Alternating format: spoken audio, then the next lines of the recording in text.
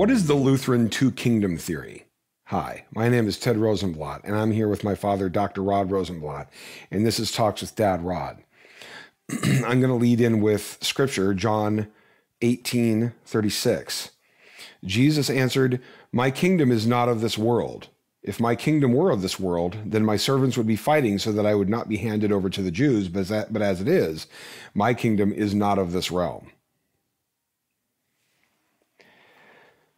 The Lutheran perspective on things of this earth and what we would call, you correct me if I'm wrong, things of the heavenly kingdom are different than some other denominations which tend to treat all these as one sort of mixed bag. Yep. Even I at seminary got 0 on this. Certainly not at a liberal seminary, but even at a conservative seminary. So I signed up for an undergraduate course in Irvine taught by Dr. Seaman Netto and the late Dr. Charles Mansky on the subject.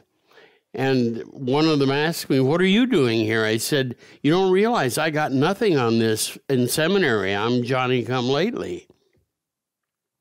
So I was doing the work belatedly because I didn't get it where I should have gotten it. It's basically ramifications of the verses you read, where Jesus says to Pilate, "My kingdom is not of this world.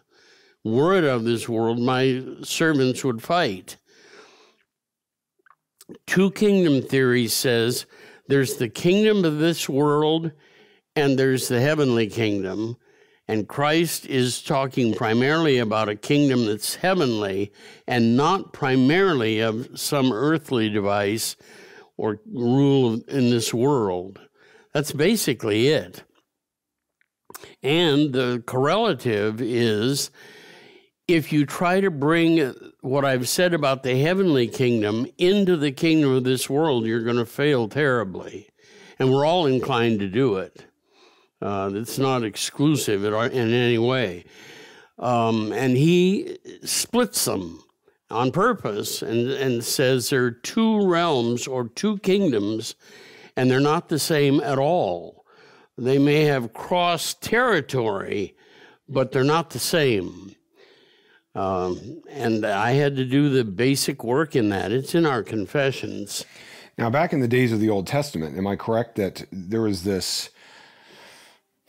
The Jews sort of had this view that when their Christ came, that he was going to be a militant Christ. Absolutely. And lay waste to the enemies that had been frustrating them for so long, who had been putting them in bondage. Yep. And that they were going to get their comeuppance. Yep. And that God was going to go. And God was going to come and wipe clean, and then they were going to reign supreme over the rest of humanity in some way. Yep.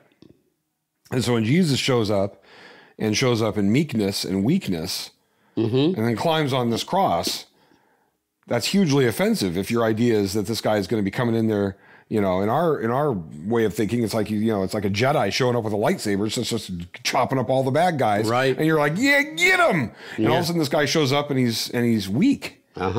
That's not what they were thinking was going to happen. And we should learn something from that. It isn't as if even with us, nobody Gentiles, that's foreign.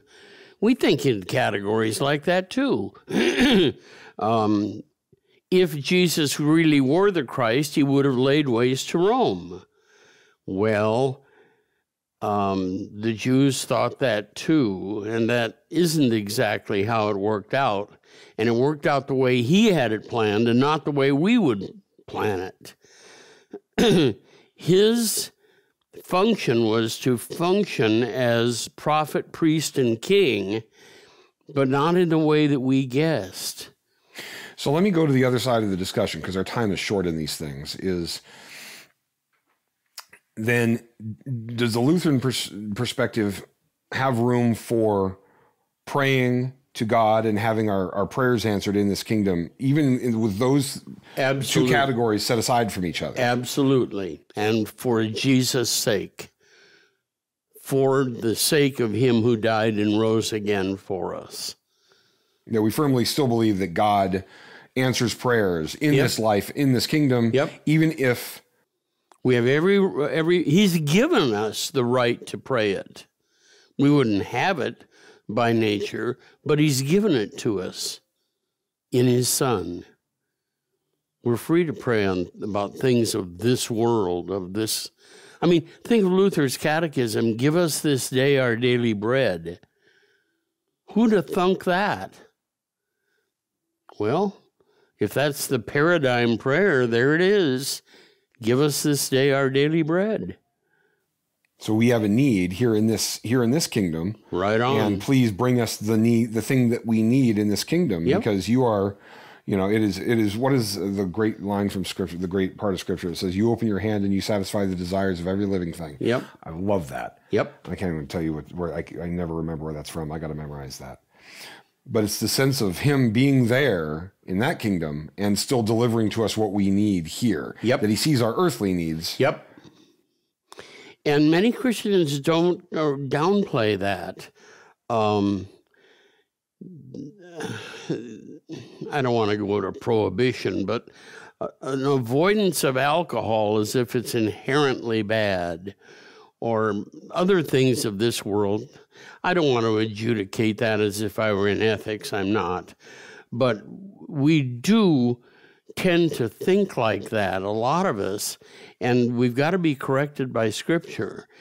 Think of the wedding at Cana, and his mother comes and said, they've run out of water. I've run out of wine.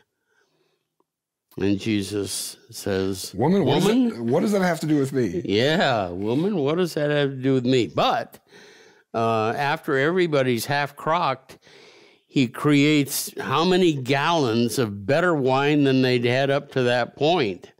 This is not what you'd expect, but that's what he did. That's what he did. It's a tough. I know it's a tough line to ride, because we pray for things and we get frustrated because we feel so often that our prayers are not being answered. Yes. And I think sometimes we're tempted to hope that there is this sort of mashing of the two things together, that there is. Well, remember, I said there is overlay between the two. And there is. It isn't as if they're completely separate. They're not. But he was the one that said, my kingdom is not one of this world, Pilate. Fairly clear. Fairly clear. So we bring this up because it's becoming more relevant. We're going to do a couple more things on this, not immediately, but probably in the next year. And try to bring the Lutheran perspective. No, normally we don't tend to dip into politics too much or current events and all that. We here as Lutherans don't see ourselves as trying to be correctives to the culture, culture warriors and all that sort of thing. We don't do that. But we sometimes some of this stuff does inform it. Sure. I like that word. Is from the two kingdom perspective, we can find in our theology that we get from God's word that we can have our kingdom of the left existence informed by it. Right. In a way that is encouraging. Right. In the eternal and in the here and now, even though it's not a one kingdom thing. Yep. But that we do have a God that does love us enough to hear our cries. Yeah. And answer our prayers. You're right. Earthly needs, daily, weekly, monthly, genuine needs, and he's opened that up to us. So hope this is at least helpful understanding that, especially particularly if you're not Lutheran, that how we view things and how we approach some of these subjects. We are continuing to put this stuff out here in the fall here in 2022. We hope you really enjoy this content, and if you really enjoy this stuff, we hope you would consider going to 1517.org and consider clicking on the donate button so that and giving and joining us in this.